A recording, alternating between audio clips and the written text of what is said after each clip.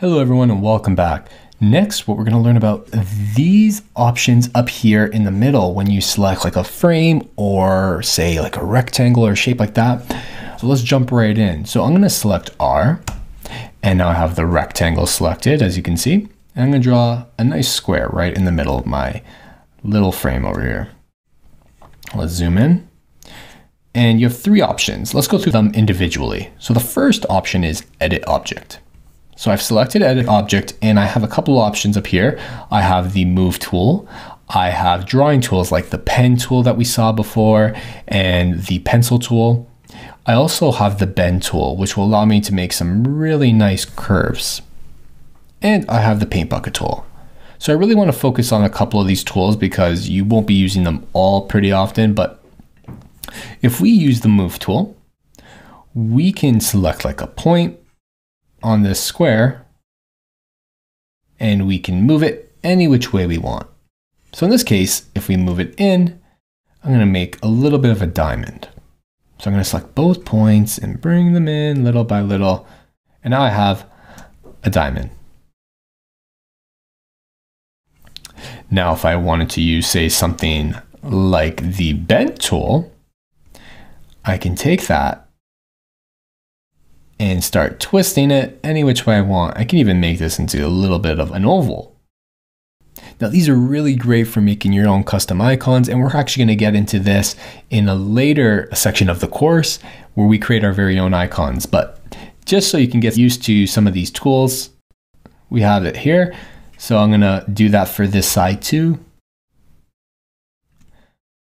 Not a really nice oval we have going here, but it's going to work. And we can even select these different points and bring them in. Kind of looks like an egg about to topple over.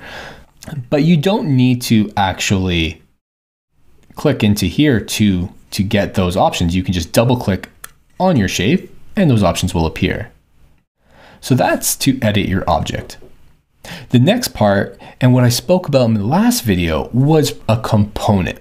Now, this is one of the most powerful things about Figma and something that you will definitely use if you're on a team. I even use them when I'm doing solo work. Now, the difference between using components within a team and by yourself, it depends really on the plan that you're using within Figma. Now, if you're using a free plan, you will only be able to use components within the file. You can't have a component be reused outside of the file. On a professional plan or an organizational plan, you can use components across teams, across files, and across projects. And we're going to get into how to do that later. But this component little option here just creates a component. Now you'll notice that over here. Now this is really great for interface design if you're creating new things that you need to reuse, like buttons, or logos, text. There's different things that you can do and you can recreate. Now, if you see my component right here, there is 4 little dots. And those 4 little dots basically signify that this is a master component. So you don't want to touch this one. But if you do want to reuse it, what I would do is I would copy it. So I'm going to Command C and Command V.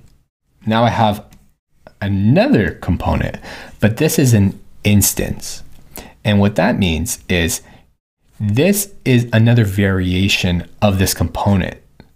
So you can have a file with your main component or a page with your main component, and you can have the instance be reused throughout the rest of the file. In the case of using it within a free plan, like we will be using it for this project that we're going to be building. So let's take a look at that. So in the assets panel, I'll see I have local components. And it'll show me which frame it is in. So if I want, this is the frame. So if I rename this, I can call this components. And if I go back into my assets section, I'll see that those are where my components live. So I have my rectangle 1 and it's selected. That's my master component. But I don't have this component there because that is just a copy of this. So let's go to a different page. Let's see how we can use this. So what I'm going to do here is I'm going to go into this frame and I'm going to go into my assets and I can just drag it over. And there we go. We have an instance. If we go back to my layers, we can see this little diamond shows that I have an instance of it and I can delete it if I want. And that component will always be there. Now, if I go back and I go back to that original component, if I delete that, I have no more components. Let's go back and fix that. So there's my component, and that's how you create components within Figma. It's really easy to use across different parts of your app. It's what we're going to be doing even in like the user flow section. We're going to be doing it when we're creating our very own components for our design system. It's going to speed up your workflow. Can you imagine if you have to keep on designing the same button over and over again, when you can just easily go over to the assets panel and just copy and paste it from there? At least they'll all be the same and they'll all be very consistent, and your designs will be much more consistent afterwards. It's a great practice to have a component library for whatever file you're working on, especially when you're in the final stages. So we're going to delete this component. Next, I'm going to create a new rectangle. So I click R and I'm going to click Shift and create a square over here. I'm going to zoom in. So I'm just sliding in. The next option are masks. Now, to create a mask, I'm going to copy this. So in case of Apple, I can do Option Shift and drag, and that will drag a new square. Or you can just do a Command C and Command V, copy and paste. It doesn't matter. But we're going to make one of these a mask. So let's select a different color. So I went over to my fill. I'm going to select red, bright red.